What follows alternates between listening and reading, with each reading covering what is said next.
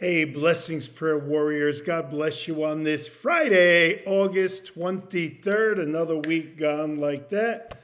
And we're getting into the last week of the month next week. But anyway, God is good.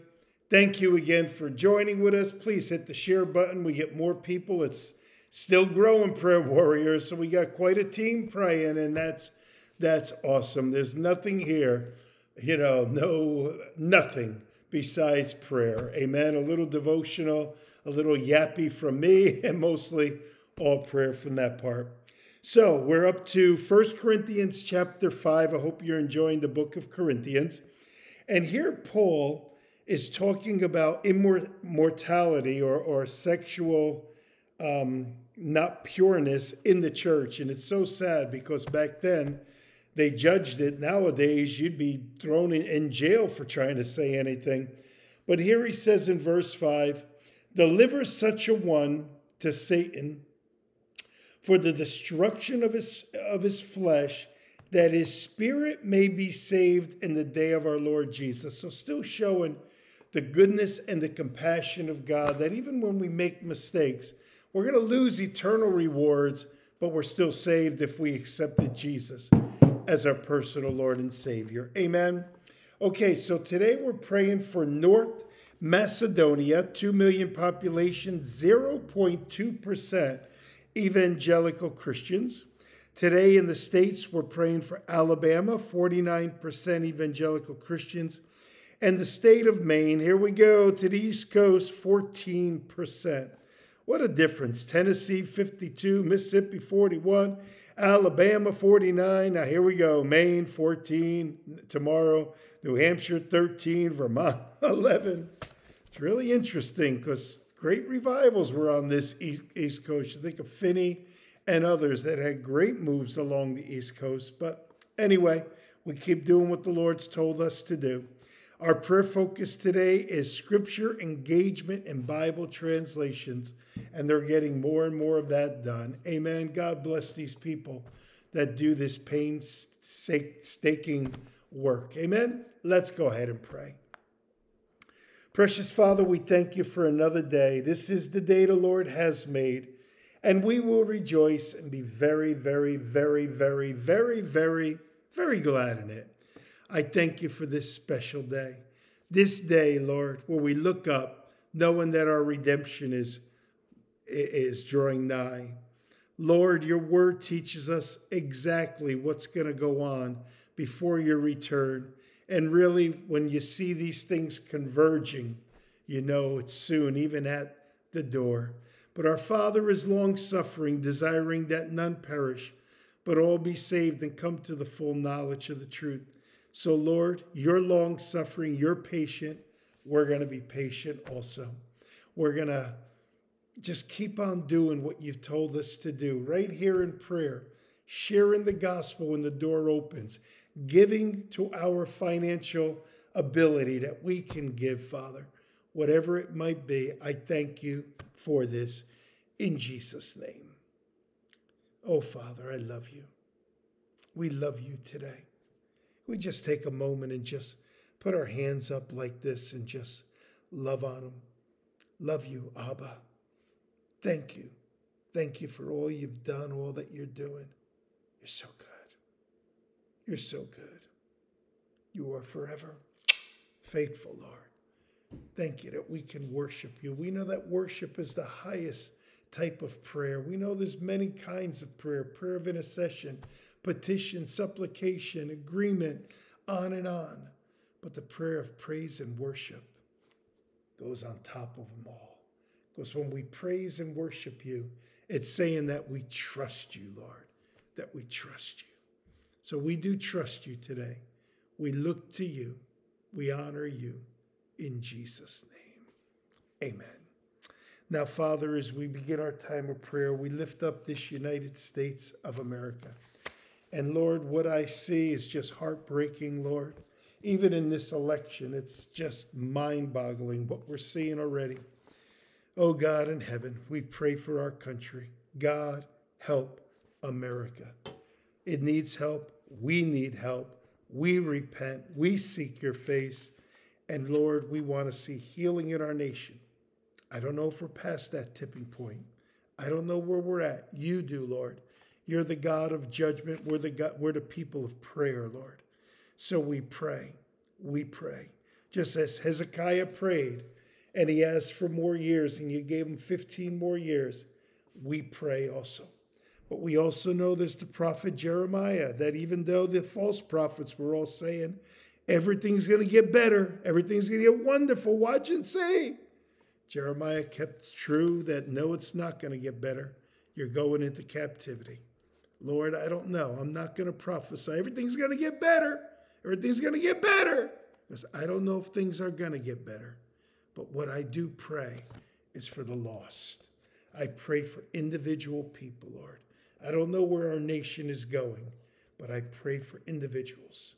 When I see an abortion clinic right in front of the Democratic convention, I pray. I pray for people, Lord, for their eyes to be open. I pray for the people of Alabama, the people of Maine. We pray, Father. We pray. We pray for our world today. Lord, as it's the Middle East that we're praying for, I pray for Jordan, Syria, Azerbaijan, Iraq, Saudi Arabia, 0.5% evangelical Christians, Yemen, Kuwait. Church fan, listen to this from the top down, 0.3, 0.2, 0.2, 0.3, 0.5, 0.02, 1.5 in Kuwait. That means all those other people are going to hell. Somehow, Lord, how can they be reached? This 99%, how can they be reached with the gospel message? Lord, we pray for visions and dreams for them in the Middle East. We pray for their hearts to be open, that they would see the falseness of what they're doing and come to the truth. Jesus said, I am the way, the truth, and the life. No man comes unto the Father except by me. Peter said, there is salvation in no other but the name of Jesus. My Lord Jesus again said, he who has the Son has life. He who does not have the Son has the wrath of God upon him, has death. We pray for these people. We pray for our world, Lord. Lord, the gate is open, but I know that door is going to be shut. And the 5 virgins with the oil are going to go in, and the other ones are going to be without. Lord, most people will not survive the tribulation period. We pray for the lost. We pray for the 8 billion people on planet Earth. We pray for Christians, that we would be bold in our faith and do what we need to do. We pray for Israel today, and we pray for them also when we think that there's 0.7% evangelical Christians in Israel. We pray that their eyes will be open. They gave us Jesus, Mary, Joseph, the apostles. And now we pray for them, Lord. We pray that they would come to the saving knowledge of Jesus Christ. And I thank you.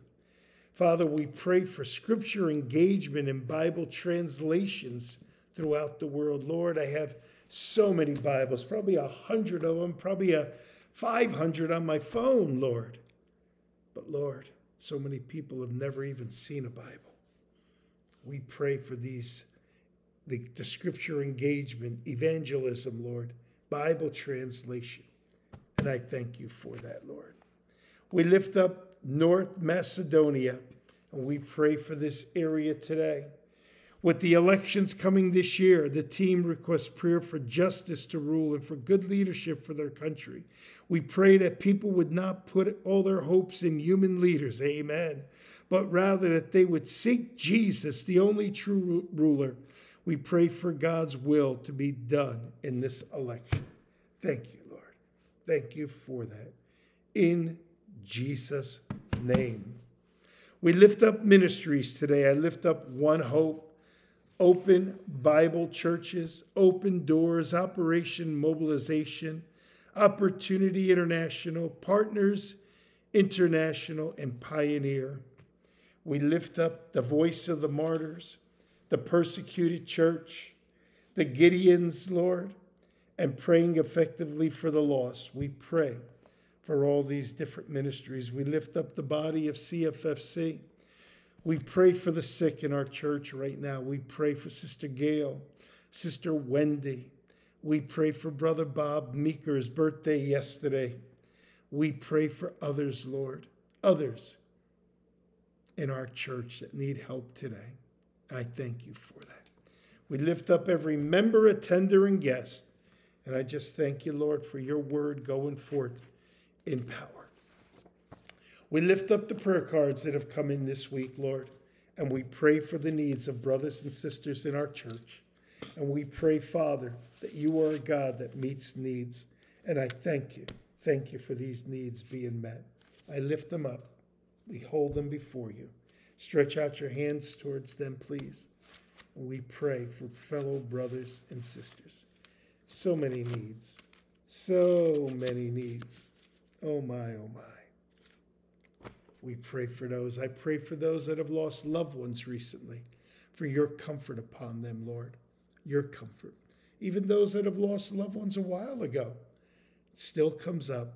Tears still flow. We pray for your comfort. You are the God of comfort, and you have given us that blessed hope, the return of our Jesus, that we'll meet our loved ones in the sky and then go be with the Lord, and forever we will be with the Lord. Oh my. When we go back to the beginning of Genesis, it shows us so clear what your plan is, Lord. It's good and not of evil, to give us a future and a blessed hope. I pray for my brothers and sisters, and I pray for healing in their bodies, from the top of their head to the soles of their feet. Your grace upon them, your kindness upon them, and I thank you for that. Thank you, Lord. Somebody with an ear, something in the ear today. I don't know if it's ringing or losing hearing. Be healed in Jesus' name. Someone that had a hip replacement, quick healing in Jesus' name. Quick healing. Someone that broke a bone or something in your body. You're doing it the work that the doctor has told you, but I'm believing for a quick healing upon your body. Now, Lord, we thank you for this. We thank you for this day. We thank you for the joy of our salvation. We are looking up. We're living in warp speed days. Scripture is being fulfilled. I thank you for that. Oh, we worship you, our King, our Lord, our everything. We love you. The Lord bless you now and keep you. The Lord make his face shine upon you and be gracious to you. The Lord lift up his countenance upon you and give you his shalom, shalom. Hey, God is good. Amen. Remember, God's not dead. He's surely alive. Have an awesome day. And unless the Lord returns today, I'll see you tomorrow. God bless.